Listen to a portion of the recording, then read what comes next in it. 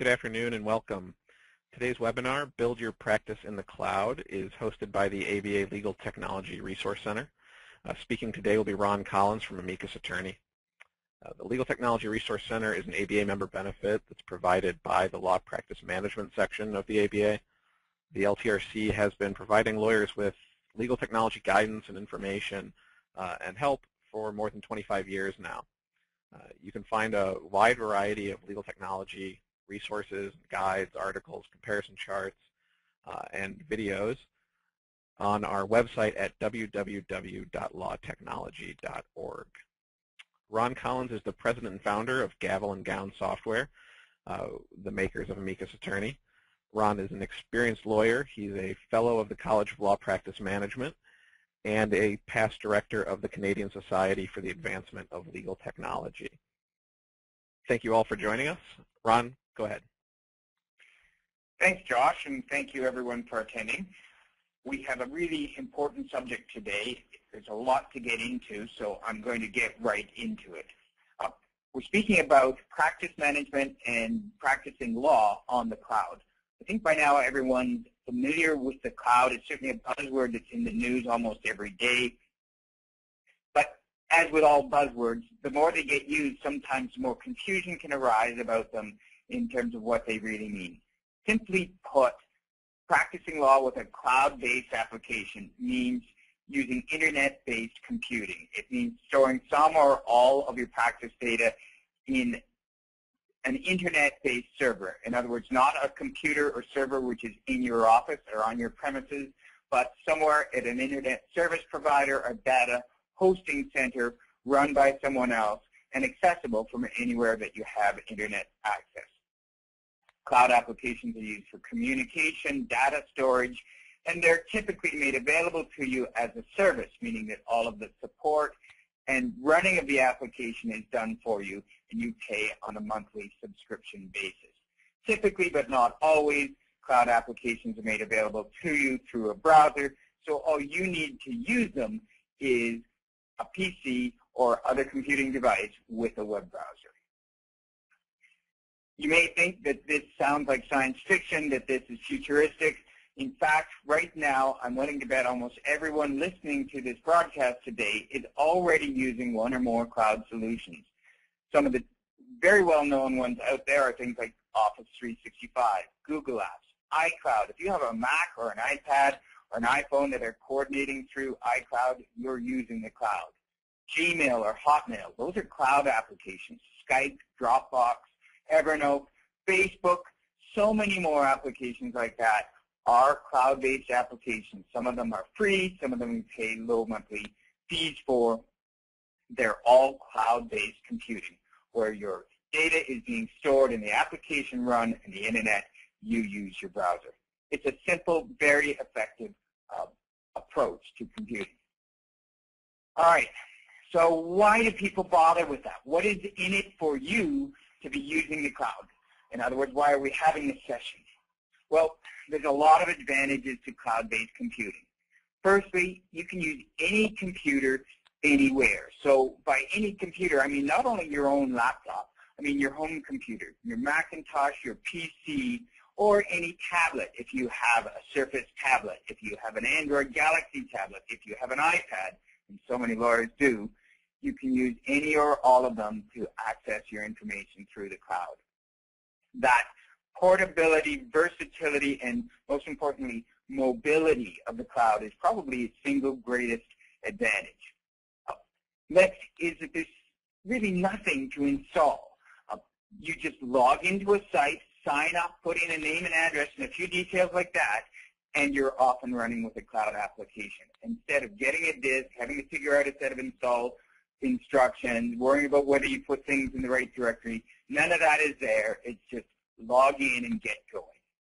Another advantage is that it's always up to date, because by virtue of being subscriptions, instead of having to pay for annual upgrades or whatever else, they're just updated periodically for you.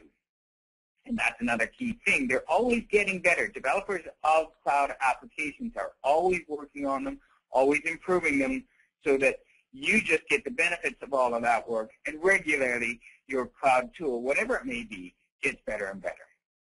Another huge distinction is the cost, where a desktop application might cost hundreds of dollars up front that you have to come up with right away to get it installed and get going. Cloud applications typically, as I said, they give you a free trial, and then it's a low monthly fee. For example, Amicus Cloud is just $35 a user a month. So for that very low entry fee, $35, you're up and running, which makes it a lot easier on your wallet as you go along. Another interesting thing about that is because it is a subscription fee, it's typically treated by most tax authorities as an expense, not a capital investment, which makes it effectively even lower cost to you in terms of the income statement of your business.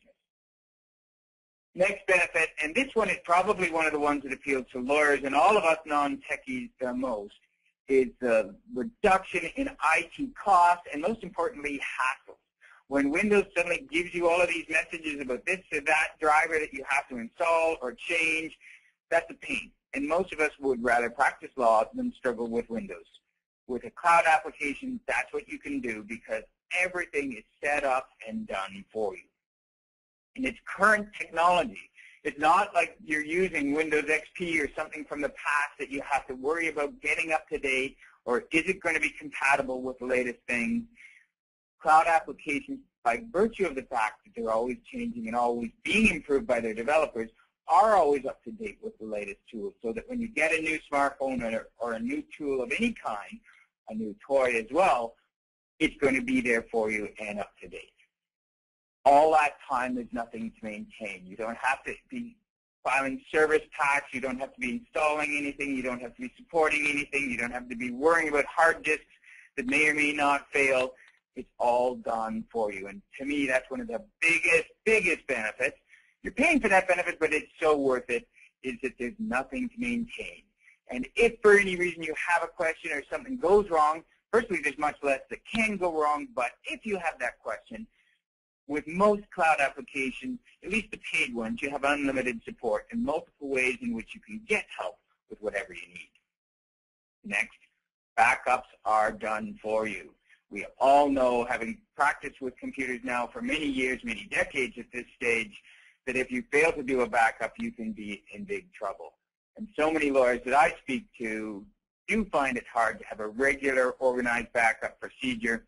If you're using a cloud application, that worry goes out the window. The cloud service provider does it for you, which makes a cloud program so much more reliable.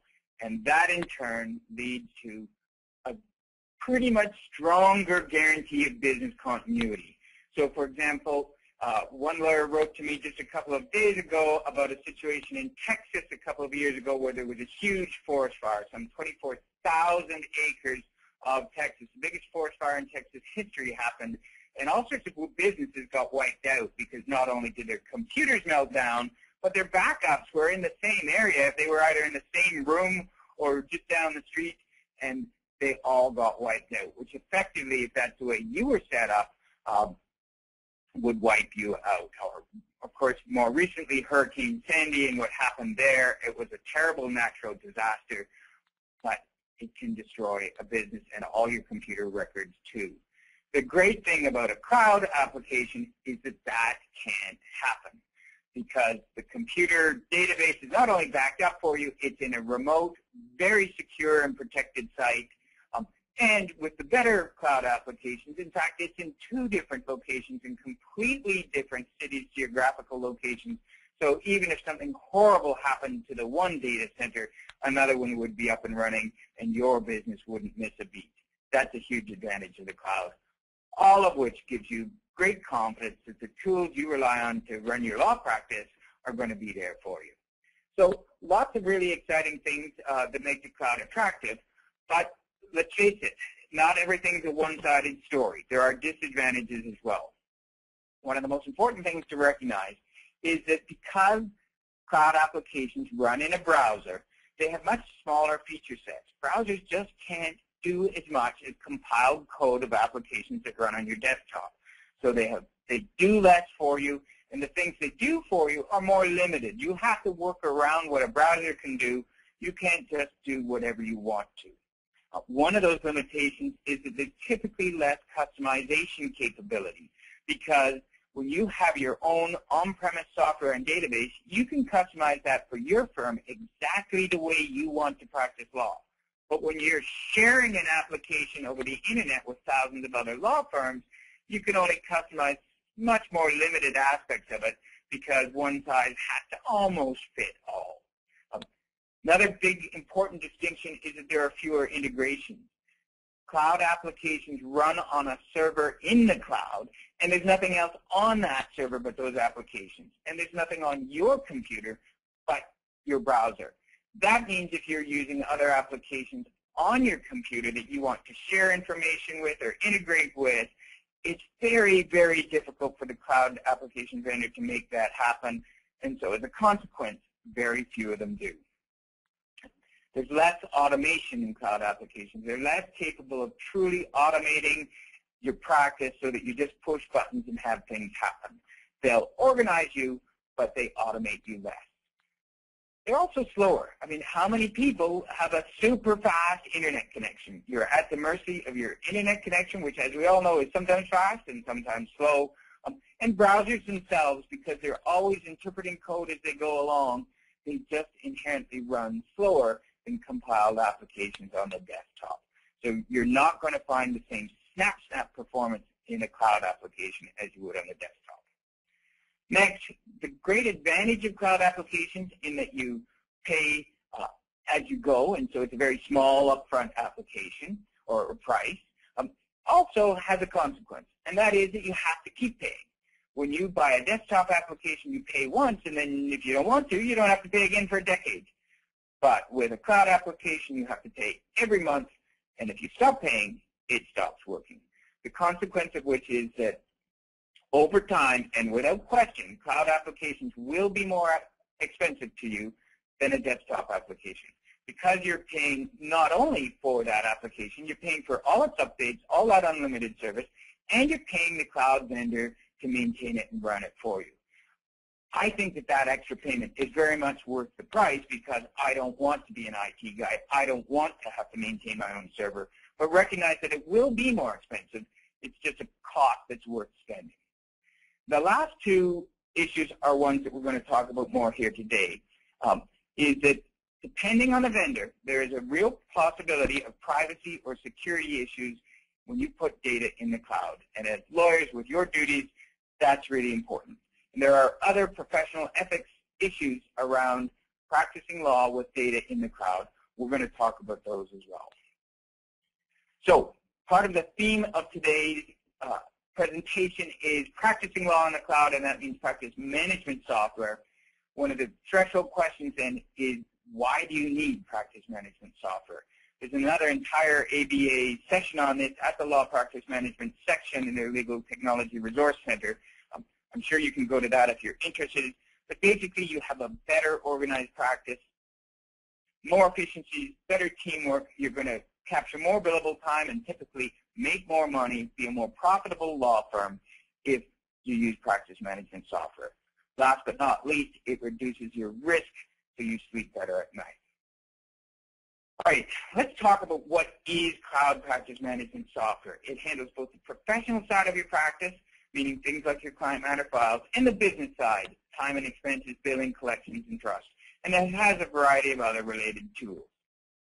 So what I've done here is I've flipped into Amicus Cloud, which is a version of Amicus Attorney, which is a pure cloud software. And I'm going to use that as a quick example of what it does. So you can see from the top with my navigation bar, I'm running an Internet Explorer. I can see my email, client files, calendar, tasks, and so on. A wide variety of different tools, all related to the practice of law. And then down here in the main screen, I have tiles that tell me about what's going on in my practice. I have an appointment remaining today later this afternoon. I have 5 calls to return. I have 6 unread emails, 16 tasks, 2 with deadlines today. I have some recent activities that don't have time entries. That's very interesting. So Amicus's approach is to be very helpful and proactive to you, not just be a passive repository of facts, but to proactively be your assistant and say, look, You have 7 recent activities without time entries, and as you can see, when I put my mouse over it, it says, help me do these time entries. Or I have 4 files with unbilled WIP exceeding $1,000. If I put my mouse over it, it says, show me my WIP. Or 5 receivables more than 30 days old. These are all important things in my practice. When I'm focusing on tomorrow's cross-examination, this afternoon's client meeting, I can easily forget about some of those old receivables. Amicus is going to bring them to my attention, and as you can see again, when my mouse goes over it, it's going to help me with my old accounts receivable. Let's just quickly flip to something like my calendar and get a look at it. It's a very graphical, visual calendar with full drag and drop capabilities. This is a thorough, professional calendar. It can do everything your Outlook calendar can do.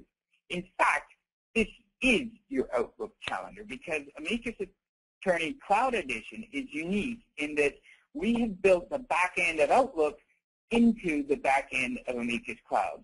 So you are not just linking or syncing in any way, connecting like that to Outlook. You are actually sharing the same data with Outlook. So anything in your Outlook calendar is in Amicus Cloud and vice versa, without a link, without a need to run a synchronization.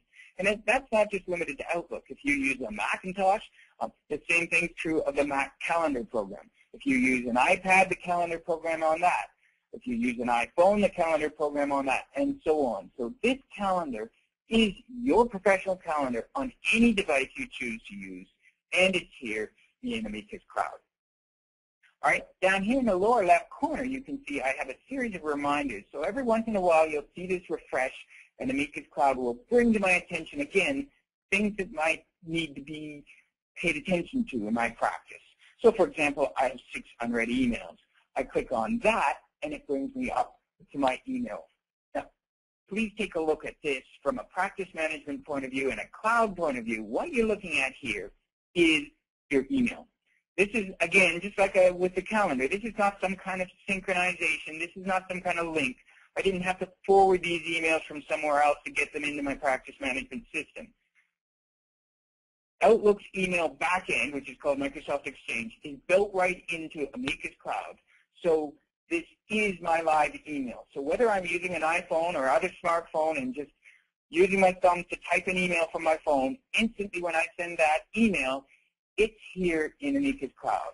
Whether I use MacMail, whether I use Outlook, whatever device I use for my email, if I can keep using that, or I can use this because this is also a full email client. I can send and receive emails. I can do everything I could in Outlook with my emails here or in Outlook or both, which gives me the freedom to work the way I want to. But there is a really important distinction between those other mail programs and Amicus Cloud. We've got who it's from, the subject matter. Those are pretty standard. But notice right here, these are the client matter files that any given email relates to. You'll notice that they're hyperlinks. I can go look at the file. Some of these are bold emails which haven't even been opened yet, but Amicus learns and recognizes who is working on what file with me, who's a client, and it automatically organizes my email for me. So there's a benefit to practice management. Yes, I could use Outlook, but if I'm using Amicus Cloud, it's going to organize all of those on a client matter basis. Notice this column as well, time question mark. So here, it's keeping track of whether or not I've done a time entry on any email. There's very few lawyers I've ever spoken to who will swear that every day, every billable email they send or receive, they manage to do a time entry for. So every day, that means they're losing money on emails they're doing, but forgetting about. With a program like Amicus Cloud, that can't happen. It shows you where you've done a time entry and where you haven't. And here's one where the word done isn't there, so I'll just click this button, do a time entry. And there, you'll see email correspondence with Janet Bailey, all done. All I had to do was click that button, and you'll notice in the background now, it shows that that was done. All right, let's flip quickly into my client matter files, which in so many ways are the core of my practice. Here's a list of all my files. If I want to see the Bailey Reed Kipling matter, I just click on it, and here's all the details about the file. The people involved on the file with me, and again, notice across the top, all of the different aspects of information I can work with on the file. So, for example, email. Here again is a huge benefit of having a totally integrated email system because all of the emails I or anybody at my firm send or receive on Bailey Reed Kipling will appear here without us having to work on it, so we can keep track of those on a file-by-file basis, or documents. So here what I'm seeing is all of the documents relating to the Bailey Reed Kipling matter. If I double-click one, I can see more details about it, some notes I've made about it. And notice there's version control, so I can see each different version of this document as it's created. I want to see it, I click on it, and it's going to open up. This document is stored in a totally encrypted way in the cloud for me. So whatever device I'm using, I could be using an iPad, I could be using my home computer, I could be anywhere, and I have access to all of my documents. And there's the Bailey Reed Kipling publishing contract. So phenomenally powerful, and when we talked about mobility and flexibility, ability to use different devices and so on, there's a fantastic example of how you can go virtually paperless and practice law on a tablet if you have a cloud solution. So very, very powerful. All right, let's go back to our home screen for a second. We saw at the beginning of looking at this product these tiles that are very helpful. And this one here is really interesting. You have 6 recent activities without time entries.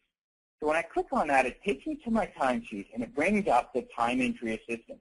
I love this screen. Have a look. It says the list below shows all activities on files for the last few days for which there's no identified time entry. So it's gone through my whole practice, some phone calls I had, an appointment that I had, more phone calls, emails that I've had.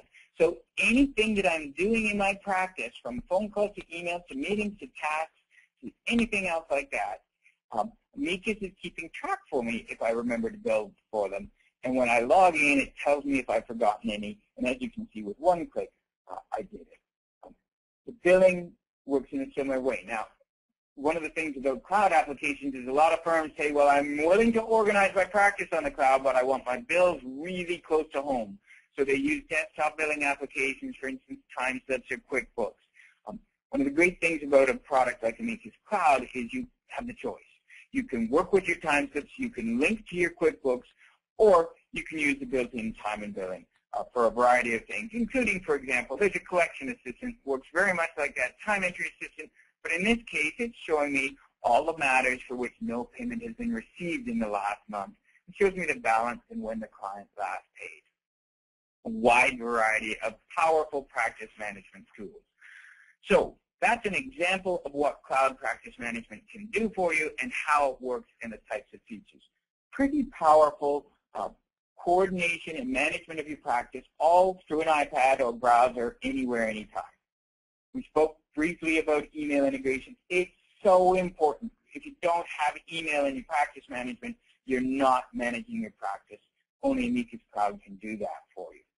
It's also really important to be able to use any device. I mean, you're not going to replace your smartphone. It's got built-in calendars and so on, or your tablet. They all have fantastic built-in applications, and it's critical in cloud mobility to be able to use any of those built-in applications and have it just appear in your cloud. Amicus Cloud can do that. All right, let's talk about how you get started and what you need to look at, and we're going to get into the ethical concerns as well.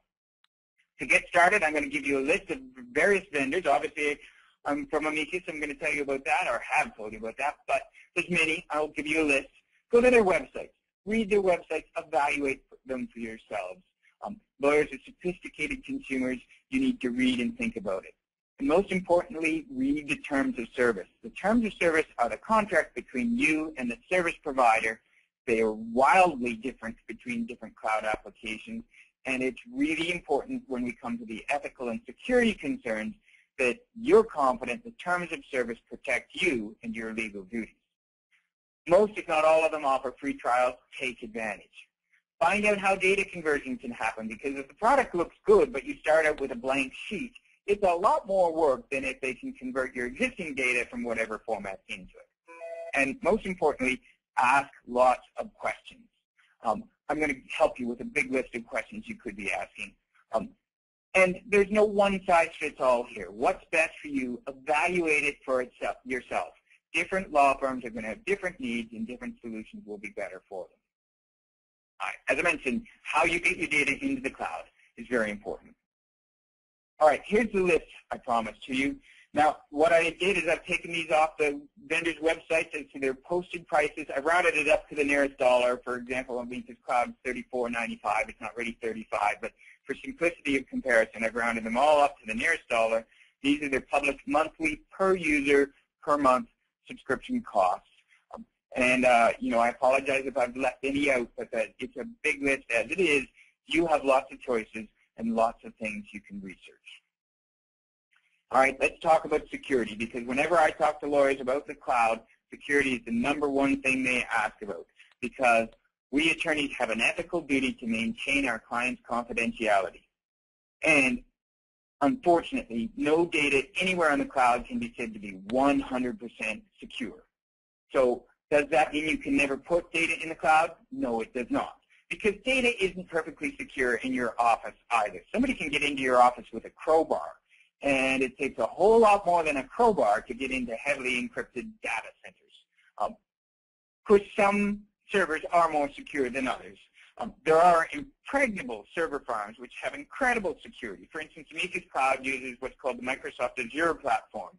It's built by Microsoft. They're virtually tank-proof, secure data centers that are almost impossible to get into, and they're so secure that organizations like NASA, Boeing, Lockheed, VeriSign, they all use Microsoft Azure because of its incredible security.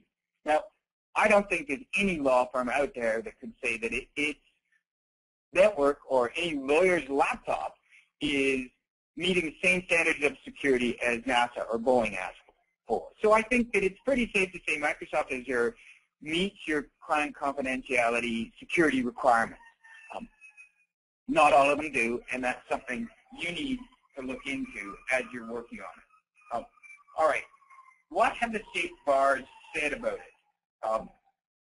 Because a lot of them have issued ethics opinions about whether or not lawyers can use cloud data storage. There, for a long time, were no reports on this, and then over the past couple of years, half a dozen or a dozen state bars have issued opinions. The most recent one I'm aware of comes from the Massachusetts State Bar, and I'll read it to you. Their opinion is that a lawyer generally may store and synchronize electronic work files containing confidential client information across different platforms and devices using an internet-based storage solution, so long as the lawyer undertakes reasonable efforts to ensure that the provider's terms of use and data privacy policies, practices, and procedures are compatible with the lawyer's professional obligations, including the obligation to protect confidential client information. So that's the key point. It's okay, but it's up to you. You have a duty to investigate any cloud service you use and make sure that it meets the guidelines. And that's easier said than done. There's a couple of quick, easy ones we can address. Public hotspots, and by that I mean free Wi-Fi at places like Starbucks or a hotel lobby or other such places. Very simply put, don't use it. They're very easily hacked. Once a hacker can copy your keystrokes, if you're logging in to a secure website but through a public hotspot, the hacker can get your URL and your password, and then everything is available to that hacker. The California State Bar has actually given an opinion which says it is a breach of ethics to use a public hotspot to access client confidential data. So simply put, don't do it. Another huge question is, do you have a right to privacy for your data? And that comes back to the terms of service. I won't take the time now to read them, but if you read the Gmail terms of service, no, you don't have a right to privacy of your data. They retain the right to use your data for things like advertising and other such things. You don't want that. In today's news alone, there's a Facebook company that they bought that's called, I forget what it's called, but it's a company that does the photo sharing that Facebook just bought. And in today's news, they've changed the terms of service, and they're now saying that when you share photos through them, they can use those photos for advertising. Well, that's scary. Obviously, legal cloud applications don't go anywhere near that, but it means when you're looking at public cloud solutions like Facebook, like Gmail, you have to read those terms of service very, very carefully. Who else besides yourself has access to the data? And most importantly, do you have the competency to deal with this? If you don't go near it. Another big issue relating to this is if you're relying on the cloud to practice law, what happens if your internet is not available? You're either somewhere physically where you can't do it, or you can't do it safely, or your internet service provider goes down. Can you work offline? Yes, with some products like Amicus Cloud, but no with others, and you have to be very careful about that. Another aspect of this is to say, can I get the advantages of the cloud, but not have to take any security risks or ethics risks by using the cloud? And the answer to that is yes, you can. You don't have to go to the cloud to be able to use it through a browser or to use your private network data through a browser. Again, that's going to depend on the vendor. So, for example, Amicus Attorney Premium in 2013 has a full browser access, gives you the advantage of the cloud, but doesn't store anything in the cloud. So the best of both worlds is possible. All right, I've got just a few minutes left, and I want to take you through a list of questions that you should be asking any cloud vendor before you sign up or start to use them, really for anything, but most particularly for confidential information. Who are they? That seems obvious, but where are they located? How reliable are they? How much experience do they have? How stable is the business? Are they a startup company trying to make a buck, or are they committed to you and your practice and have been around long enough to show that they're going to be around later when you need them? Encryption. Data when it's stored should be encrypted. Data when it's transmitted should be encrypted. There are various levels of encryption. The highest level in use on the internet typically is 256-bit. That's what banks use when you transmit financial data back and forth. You want to make sure you've got 256-bit encryption on all transmission. That means as it comes back and forth, nobody can snip at it, as it's called, capture some packets, and decrypt your data. How often do they do backups for you? Some are very proud that they do 3 backups a day. In Amicus Cloud, we do about 6 backups a second for you. It's really important that your data be backed up constantly. Server redundancy. That's back to the concept of, okay, if your stuff's stored on a computer, all computers can fail at some time. Is there another computer on standby that can cut in immediately and help take over the load so that you don't have to stop practicing law? Again, in Amicus Cloud, there's always 6 servers on standby. Others maybe not the same. Uptime guarantees. Will they promise you that that your data will be always available at what percentage of time? You want to get 99.99% because practicing law shouldn't be waiting for somebody else to fix their server. Other really important things. Do you get a separate database? Again, there's 2 ways to store information in a big database in the cloud. You could have one giant database, and then all law firms' data and all their confidential stuff goes into the same logical database on a big server. The problem with that is that if for any reason in any way that got corrupted, then there could be cross-pollution of data. You could start reading by accident some other law firm's data, or vice versa. Or if for some reason there was a legal seizure of that database, your stuff could innocently be dragged along with the seizure. You don't want to be in a mingled database. You want to make sure that your data is in a separate database.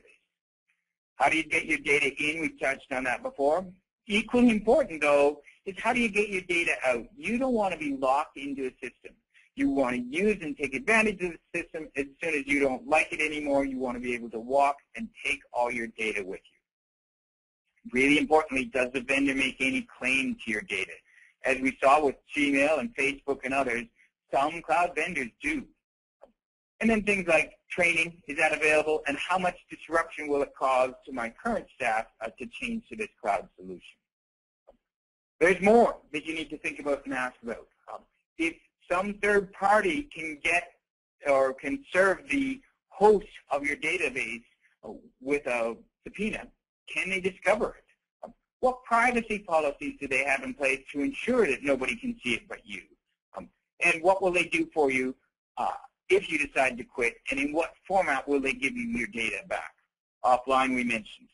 So a wide variety of important questions that you need to be asking a cloud vendor. You need to think through all of this, read about it, think about it. and decide whether or not the cloud is right for you. Hope you've seen that there are many advantages and many disadvantages both ways. We as a vendor of practice management solutions, we've been around for almost 20 years. We offer both desktop and cloud. We recognize that neither approach is necessarily better than the others. They're just different for different people. One of the things we've done on our website, amicus-cloud.com, is we have a section on why cloud and a section there, legal ethics in the cloud.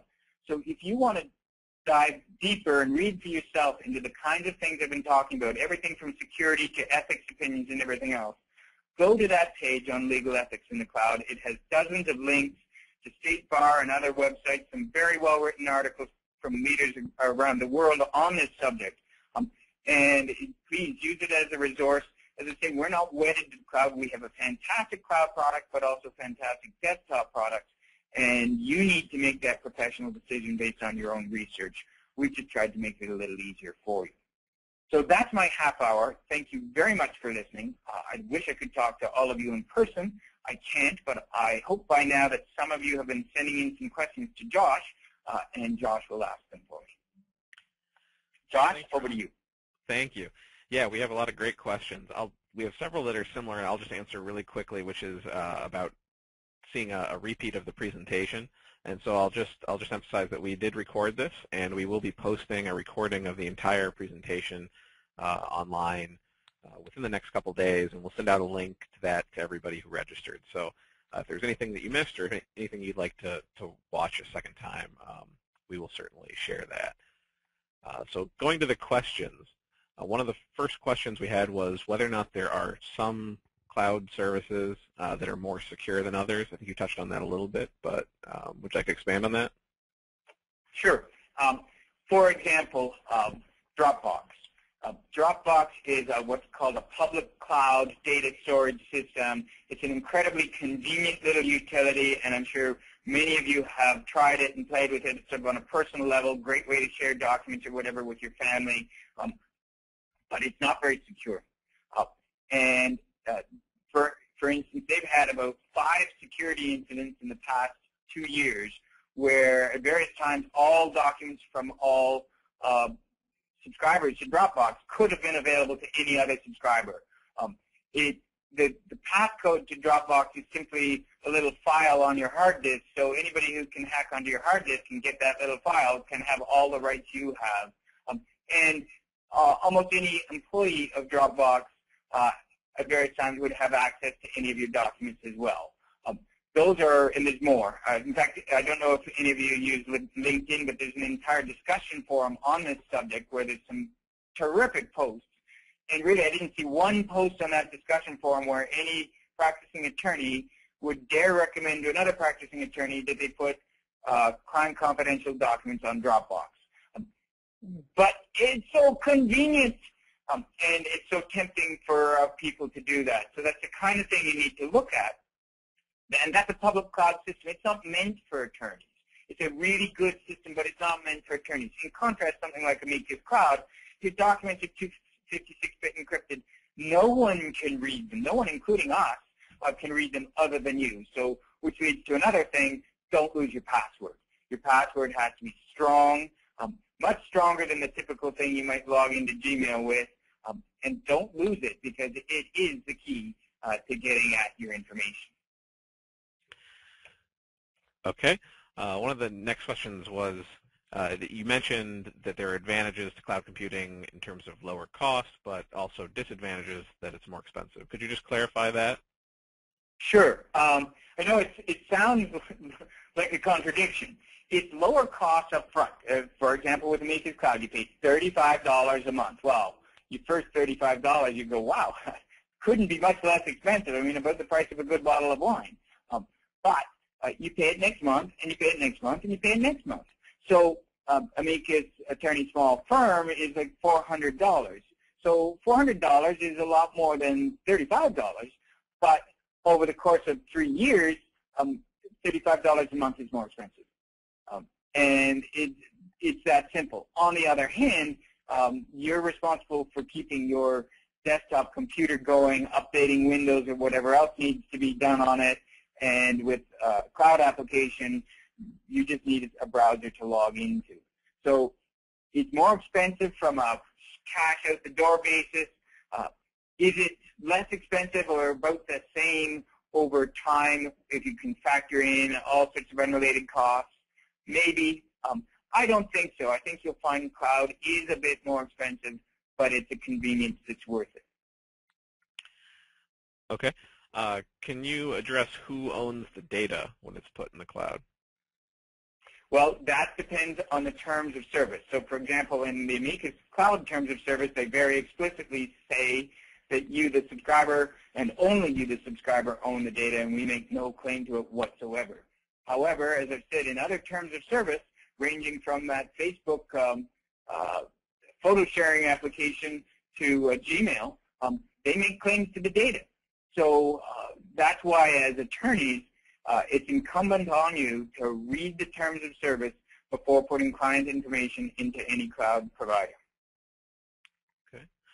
If you decide to discontinue a relationship with a cloud vendor, what's the best method for data conversion and migration? Well, again, that's going to depend on you and what your vendor offers.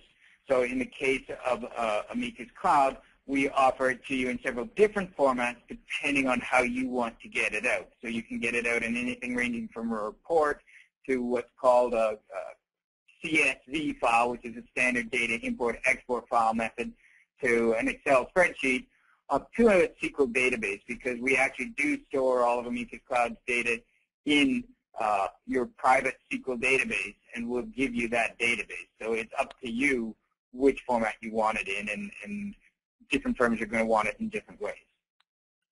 Okay. Sort of a related question. Could you address conversion of data from Time Matters, I think, to Amicus Cloud? Well, sure, because we can totally do that. We have a full conversion. We'll get your client file relationships, cross-references. If there's a place for it in Amicus Cloud. Now, remember, Time Matters is a big desktop application like Amicus Attorney. Amicus Cloud is a cloud application. There isn't 100% equivalency. They don't all have exactly the same fields and do exactly the same things. But wherever there is an equivalency, we'd have a full and complete conversion. We have customers today in Amicus Cloud who were using Time Matters a few months ago, and they took all their data with them. Okay. We have a specific Amicus question. Is Amicus Cloud integrated with Amicus Accounting? No, it is not. It is integrated. It has full built-in time and billing and collections and trust, as you may have seen in my very flying demo there, and it has a dynamic integration with QuickBooks for the accounting side of things. Okay. To use Amicus Cloud, is there any requirement to use for the email client portion? For example, if the company's email is a private web-based email, will Amicus Sync work with the private web-based email? I'm not sure what's meant by a private web-based email system, because there has to be some application running an email system. What the requirement is for Amicus Cloud to integrate email is there must be an Exchange server somewhere. So Exchange is the world's leading email server. Sort of 90% of all businesses out there use Exchange for their email. So the odds are any email system we're speaking of here does have Exchange built into it somehow. And then if you've got that, no problem, we just connect to it. So any law firm that already has Exchange, we just connect to it. There's no conversion or anything involved. We just connect to what's there. If, however, the firm does not use Exchange, for instance, maybe they use Hotmail, well, of course, it's probably time to get off of Hotmail, and we will supply Exchange. Okay. What's the general level of satisfaction for law firms that have converted to cloud computing? And do you have any idea what percentage stay with cloud computing, and how many revert back to a traditional software platform? That's a really interesting question, Josh. And remembering that we're speaking about a wide variety of different types of applications. So if you're talking about something simple and trivial, like, for instance, iCloud for coordinating your iPhone with your iPad, the level of satisfaction is very high. If you're talking about an application that a law firm has been using for a long time and then tries to switch, that's going to depend on the law firm. Some firms are wildly ecstatic about the mobility and freedom it gives them, and others say, yeah, this is fantastic, but it can only do a third of what I could do before with my desktop system, and is that enough for me? So it really depends on what you're looking to get out of it. I think that very, very often firms who've never, for example, to speak of practice management, firms that have never had any other form of practice management simply love the cloud. It's wonderful. Firms who've had other good practice management, it'll depend on what they were using in that practice management when they switch, whether it's the right thing for them or not. And that's where the free trials and so on are so important, so that people can see that for themselves before they make a leap. Okay. Are there any particular web browsers that are better for cloud computing or that are more secure? You need a modern web browser. So, for example, with Internet Explorer, they're just about to release IE10. You really should have IE10 in the future for cloud computing, because it is much better than IE9, which is the currently shipping version. The latest version of Safari on the Mac, Firefox, and so on, you just need one of the modern ones. They're all good, and I've spoken to people who swear by one or the other. I have no personal preference, and sometimes I have trouble seeing where people are really swearing by the one or the other. But it must be very modern to support the modern techniques. Gotcha. There's a list on our website. Okay. Are there any known issues with Android and Amicus in general? No, none at all. Okay. Would Amicus Cloud replace time slips as well as time matters? Is it the same functionality? Yes. Okay. By the way, it can work with time slips. So we have customers who are using Amicus Cloud for the cloud side of things, and then they're doing their builds through time slips on their desktop, or you can replace both. And we have a question: if you want to back up your own data that's in the cloud, what is the best method? Back to those CSV files I spoke of, that's probably the best method of doing it. Okay. So you can get those without leaving. But again, I'm not really sure why you would want to. Given the backup procedures in place, our data centers are run by Microsoft, and they're so good, I'm not sure anybody manually could beat Microsoft. All right. Well, that's the last of the questions we have here. If there's any last questions, get them in right now. Looks like that's it. All right. Well, thank you very much, Ron. I think that was a great presentation, some great questions as well. And thank you, everybody, again for attending. We'll be putting the video online in the next couple days, as I said, and we'll also be sending out an email with a link to that. Actually, we do have one last question, which is, what happens when the internet goes out? I know you addressed that a little bit, but I did a little bit. And remember, there's various ways that the internet can go out. And for instance, you can just be out of range of any internet-enabled device. But there, it depends on the system you're using. In fact, many cloud applications, well, that's it. You're out of luck until you can next connect, because simply everything's in a browser. Amicus has that unique advantage of so much of your data is actually going to be co-resident in Outlook, in Mac Mail, Mac Calendar, in your iPhone's calendar, your iPhone's reminders list, and so on, so that virtually all of it, well, not all of it, but a huge percentage of it is there, resident in those devices, and you can use it offline until you can next connect. And when you do connect, any and all changes you made will be automatically applied. All right. Well, we will send out a link to not just the video, but we'll include some other links as well for additional information, so that you can get so you can go and ask additional questions if you have them, or look up the information on the website. And we want to thank you all again for attending, and thank you, Ron, for coming and presenting for our audience today. Thank you, Josh. It's been a pleasure.